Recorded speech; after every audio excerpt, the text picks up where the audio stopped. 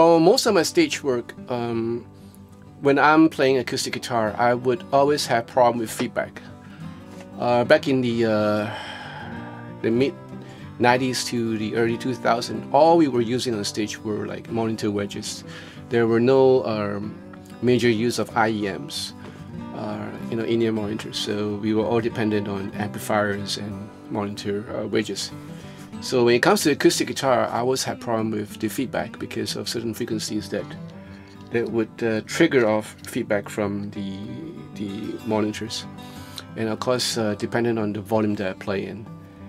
And when fatigue sets in, when especially after rehearsals and sound check and show, sometimes you will start cranking up, and most of the time you start cranking up the volume every now and then, and it comes to a point where certain frequencies will hit that threshold, and it will just feedback like crazy, and it will howl like crazy. That's bad. So for most of my stage work, I will use the Godin multi-rack, which suits its purposes because it has less feedback than a full-blown acoustic guitar with a pickup system.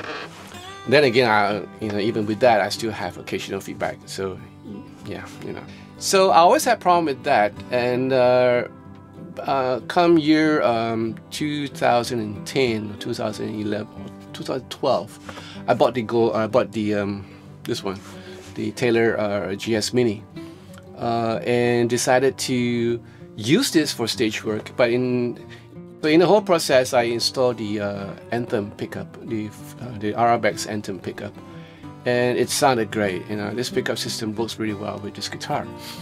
And but I need a preamp for this, in order to have further control over the tone and what I'm setting to the FOH engineer.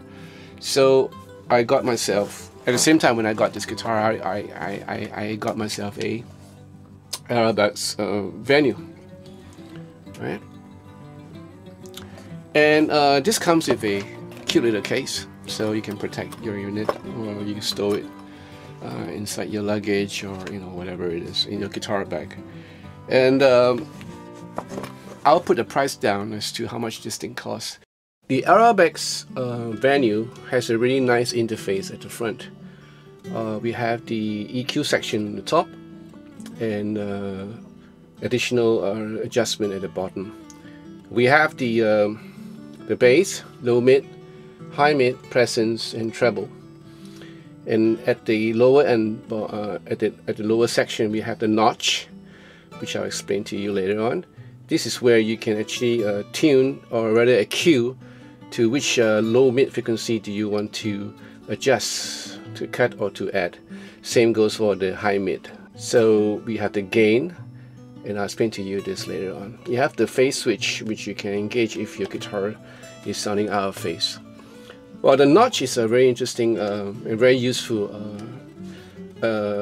function here in this RRBX Venue, because this can filter out frequencies that is causing feedback when you are playing with a live wedge, a monitor wedge, on stage, and you're hearing certain feedback coming in. Of course, you have to keep your stage volume down to a manageable volume in order to cut down feedback. But sometimes, even when you do that, there are still certain frequencies that will jet out. So this notch cuts off the dreaded frequency. And of course, the gain is where, in this case, I'm hooked up to a XLR out. So this will control the amount of gain that's coming out from this unit in the XLR. If you had it patched on a 1/4 inch out, then this volume will play a part. So this volume is actually for here, this gain is for here. But again, this gain is for the overall volume. In this case, where you have the XLR, it bypasses the volume knob here. I hope you got that. And of course, you have the battery check, where you can actually check how your battery is doing. Again, this unit can be run both on batteries as well as power supply. And you have a mute switch and a tune switch here. So when you mute this, the unit is mute, and at the same time, you can actually tune your guitar. This guitar, right? So very useful on stage because when you're tuning, you don't want anybody to hear that you are tuning. And the interesting part about this is that you have a boost switch here. This will boost up a couple of dBs up.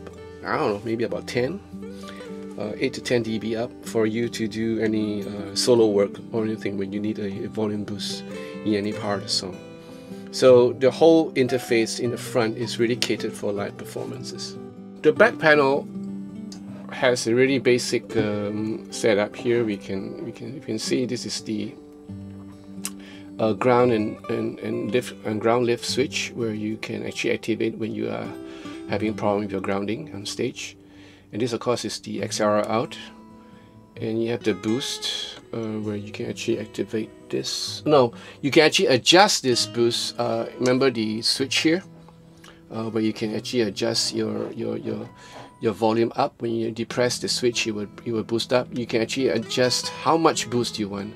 So it's actually, I was wrong, I was not actually wrong, I was quite right. It was 0 to 9 dB boost. So you can actually adjust how much boost you want. And then you have the send and return for effects. You can actually patch a reverb unit or anything that you want. And of course this is the 9-volt input, power input. I don't think this unit came in with a dedicated power supply, which is the only downside.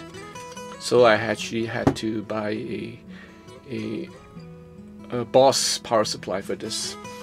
So yeah, basically, and of course you have the side. I forgot to show you the side. So here we have the 1/4 inch out and then the 1/4 inch in. The unit is very sturdy. So this is assembled in America, assembled in the USA, and this is a battery compartment where you can put a 9-volt battery. Nice rubber pads here so that the unit will not slip while on stage. Really useful. So I've been using this live for many occasions, and it performs flawlessly. This thing is a godsend to me because it helps me so much in my stage work, because it helps me to tone the guitar tone that I want in place of an amp, instead of an amp. And it has this notch system which cuts down the frequency that causes a feedback. I use that a lot because every different environment has different acoustics, so you do not know which frequencies is going to feedback the most. So that notch is really useful. Yeah.